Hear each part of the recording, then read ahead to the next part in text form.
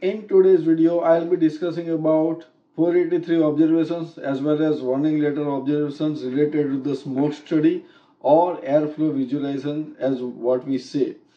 So let's start. I'll be discussing point wise, so please watch my full video. The first point in smoke study related observation is not following first air concept. So let's understand. The observation related to the first air violation is that when the operators are doing some activity, they are leaning over the sterile containers or reaching out to the sterile containers using their hand gloves. As per the guidance for industry September 2004, any sterile container must be contacted with sterile tool. If you are leaning over with your hand gloves, then you are blocking the first air. In my one of the previous videos, I explained that what is first air. So the air which is coming from the HEPA filter